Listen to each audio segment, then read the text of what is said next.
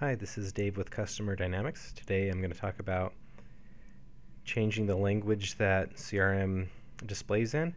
In a previous video I talked about how to enable other languages in CRM.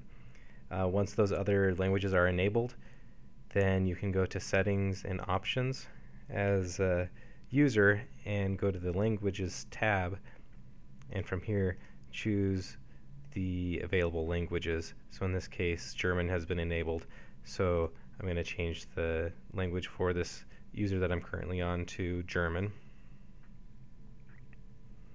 Now you can see that CRM is in German. If you're an administrator and you need to change multiple users' languages, in another video I'll show you how to update the language and other types of settings in bulk for your users' individual settings. Thanks for watching.